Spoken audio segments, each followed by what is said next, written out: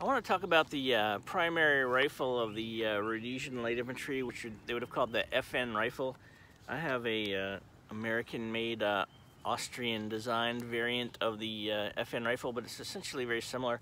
There's some differences I'll be honest about. This is almost like an M16 type flash hider. The barrel is only 16 inches long, which may affect the accuracy. I added this rail myself so that I could put a light on it if I wanted to. I also added this rail, which replaced the top cover, dust cover on the FN rifle, and it screws in for stability. And that's allowed me to put an optic on here, which I'll take off to make it more authentic later on.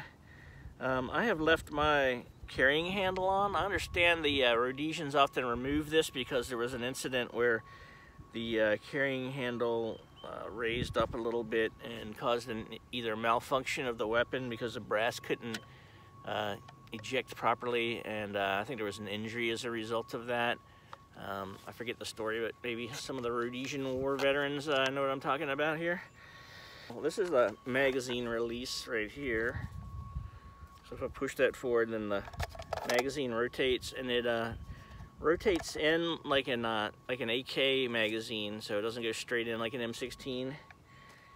So this is a semi-automatic only, and a lot of the I think the British Army had semi-automatic only inch pattern FALs. This is a metric pattern FAL, and I know the Rhodesians had metric pattern FALs, so I'm not sure if it was common for them to have the full auto selective fire ones, but this one is only semi-automatic due to the all the red tape and expense and time involved in getting fully automatic weapons in the United States.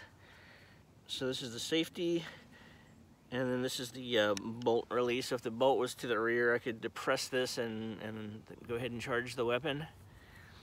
So what I propose to do is just fire a 100-meter group with this and see how large it is, and then compare it to some of the other weapons on the battlefield at the time. This weapon fires a 7.62 NATO, which is a 30 caliber essentially round, very fast. It travels about 3,000 feet per second. In order to correctly load this weapon, what I'm going to do is pull the bolt all the way to the rear, then push up on the magazine release, or the bolt release, sorry, and I'll rotate the magazine in, and then pull down on the bolt release. That firmly seats the cartridge in the chamber.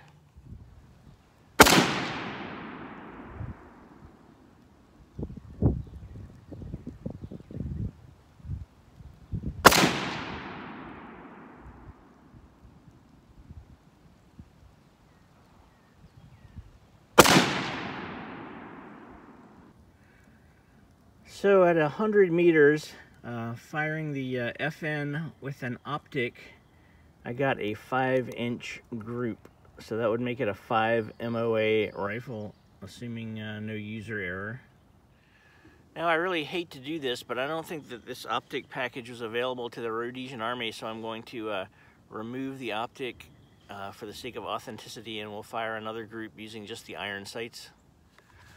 Okay, I removed the optic, and while I was at it, I also removed the sling. My understanding is that the Rhodesian Army did not typically carry slings in the field. The idea was that you wanted the rifle in your hand and not on your shoulder in case you got ambushed or something. You could immediately return fire, or had a meeting engagement or whatever. You could quickly react with the weapon in your hand as opposed to being slung on your shoulder. Also, these sling swivels tend to rattle and make noise, so I'll tape this down before I go to the field. I'd like to talk about these iron sights. So when this rifle came, it had this tiny little peep sight in the back that had just a pinhole in it, and I'd have to put my eye right up next to it in order to see the front sight post. And in fact, I ruined a couple of pairs of expensive glasses because this little metal block would come back with the recoil and scratch my glasses. I had to put my eye so close to the rear sight. So I replaced it with these tritium sights. So tritium is a radioactive element with a half-life of somewhere around 12 or 13 years, and it powers the glow-in-the-dark sights for people not familiar with tritium sights. So I have tritium sights front and rear, but the aperture is too big now, and I think that might affect the accuracy.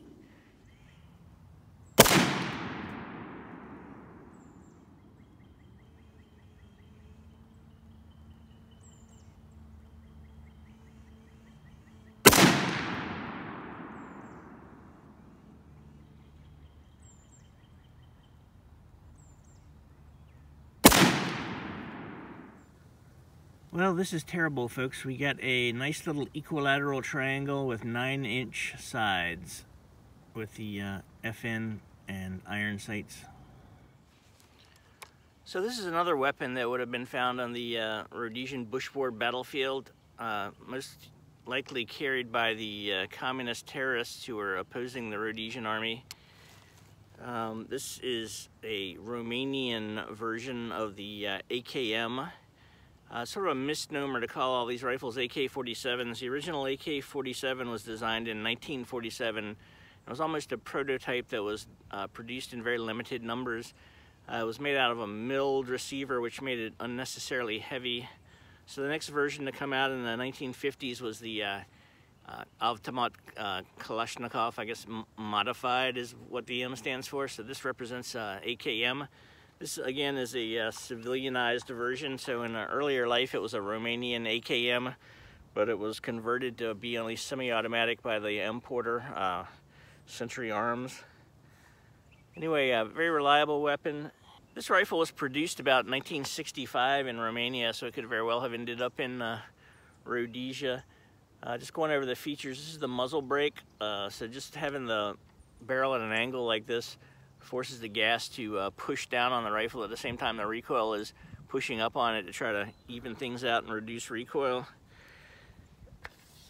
This is the safety, so on a normal military AK, the up position is safe, and then the first position down would be fully automatic. This does not have that. And then all the way down is semi-automatic. I've spray painted the top of mine to cut down on glare, and I was just rereading Hannes Vessel's book about the Rhodesian SAS, and he mentioned that one of the things that gave away the communist terrorists was the sun glinting off of their weapons. So I'd already taken care of that just by taking the dust cover off and spray painting it. This magazine is also very subdued for whatever reason it came that way. So, yeah, good reliable weapon. We'll see how it compares as far as precision. I wanted to compare the FN rifle ammunition, which is 7.62 NATO, to the AK ammunition, which is 7.62 Warsaw Pack. One is 51 millimeters long and one is 39 millimeters long. The actual bullet on the NATO ammunition is about 150 grains, and it tends to be about 125 grains on the AK ammunition. So slightly lighter bullet, moving much more slowly because there's less powder behind it. Typical velocity would be 2,400 feet per second for this and 3,000 feet per second for the FN ammunition. So really it's difficult to hit anything with the AK out past about 300 meters because it starts dropping so much, whereas the 7.62 NATO is capable of mechanically going out to 600 or 800 meters without much problem. It's very good sniper ammunition for that reason. Most AK ammunition available in the United States is made in Russia, and I'm filming this in the spring of 2022, and the Russians just invaded Ukraine, and the current administration of my country has placed all kinds of sanctions on Russia. Even before the invasion, they had announced that they weren't going to improve licenses to import any more ammunition from Russia, so it's going to make AK ammunition rare and expensive in the short term until other countries come online and hopefully make up for the deficit.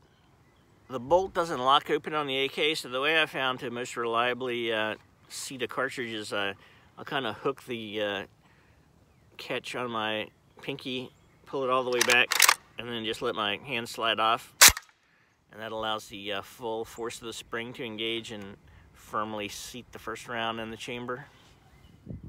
One thing I'd like to show are the sights on the AK. They're very much like pistol sights, so you don't have a peep sight like you have on the FN rifle, and that can make it a little more difficult to line the sights up and consistently have the same elevation. The other thing I really like about the AK is what a guy named Gabriel Suarez calls the caveman EOTech. So if you're in close quarter battle inside of 25 meters, you just shoulder the rifle and put this large assembly on the target. This is just to show you what that target looks like 100 meters away. Very small without any optics to magnify it.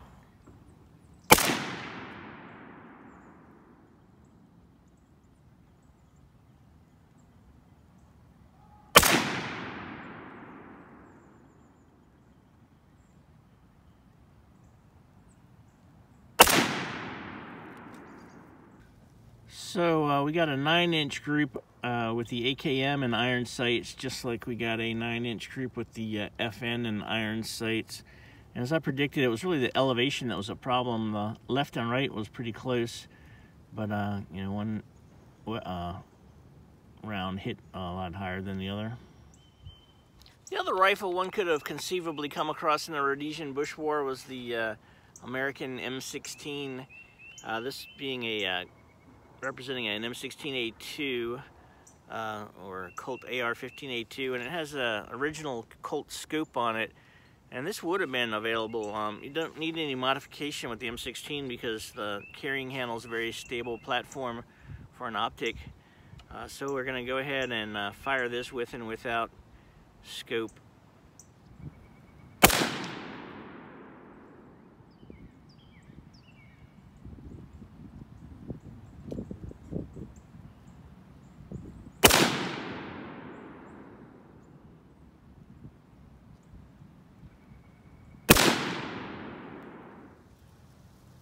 So with the M16, I got a 3-inch group. Like the FN, the most effective method of loading the M16 rifle is to use the charging handle to pull the bolt all the way to the rear. And then on the other side there's a control. Press the bottom to lock the bolt to the rear. Insert the magazine, making sure that it's all the way in and doesn't pull out. And then you can depress this paddle on the opposite side. That's the most effective way of seating the round. You don't want to ride the charging handle forward. If you fail to seat the round, there's the forward assist, which is this right here. And that will push the round all the way into the chamber. Do you need that?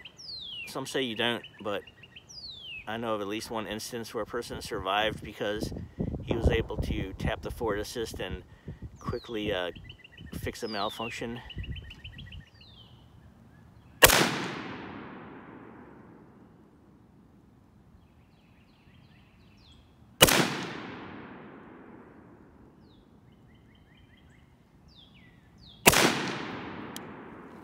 Listen, ladies and gentlemen, you can call me lucky or you can call me a liar, but I just shot a 1.5-inch group with the M16 with iron sights on the same target, in which I shot a 9-inch group with the FN rifle with iron sights.